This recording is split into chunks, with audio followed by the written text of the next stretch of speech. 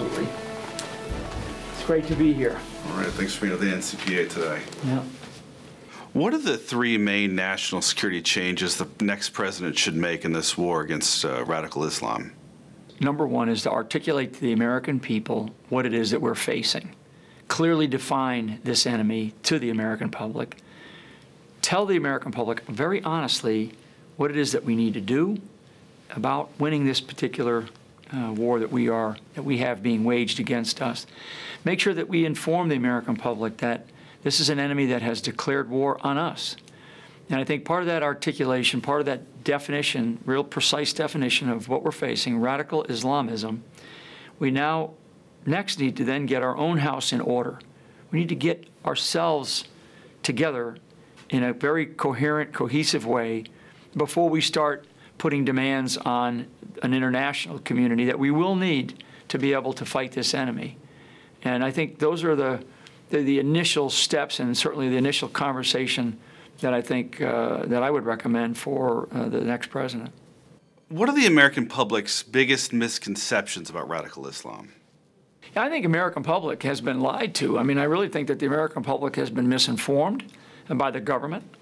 And I know that's a strong word, but this idea that this problem doesn't exist in this ideology, that this disease doesn't exist, that this disease has not metastasized to the point of being so bad where our current director of the FBI talks about, having 1,000 cases dealing with the Islamic State right here in the homeland, and all 50 of our states have open cases that they're running that are directly related to the Islamic State.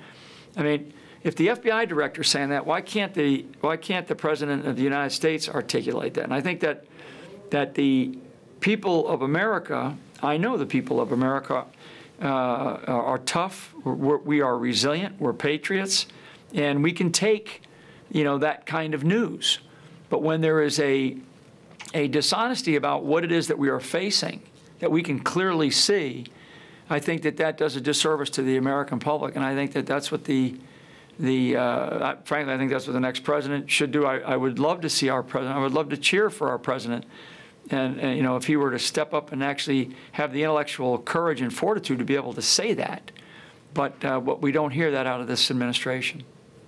Many people don't recognize just how vital intelligence is to national security. So what do the American people need to understand about the importance of intelligence?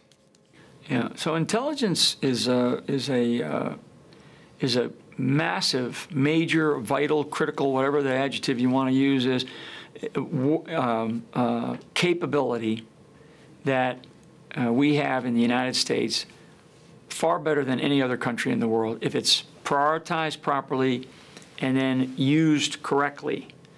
And I think that we need to take a look at how our intelligence operations are prioritized around the world. The prioritization of the U.S. intelligence system starts with the President of the United States, and he actually sets the priorities. This is no kidding. You have to, Mr. President, in your role as President, in your role as Commander-in-Chief, you have to sign off on how we're going to prioritize this massive system that we have, which is very capable and very effective. So the role of intelligence is vital in the war against radical Islamism and how we leverage it, how we use it, how we action the intelligence that we have, how we create opportunities using intelligence.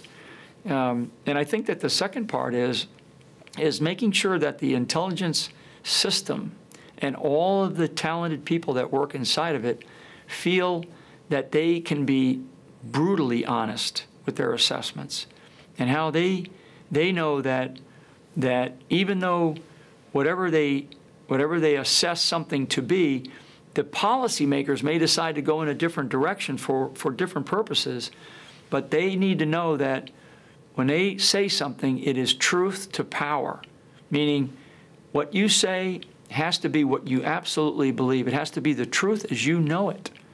The intelligence system in the United States of America is superb when it's prioritized correctly and when it's applied correctly. It can work. When it's not, it's a capability that that is not meeting its maximum potential for the people of this country. And I think that one last thing on intelligence, the people of America are paying for this intelligence, okay? So the people of America need to believe that the intelligence is honest.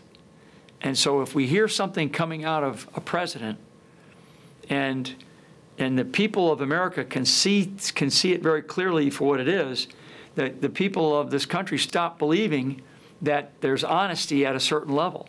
And maybe there's no honesty coming out of the intelligence system.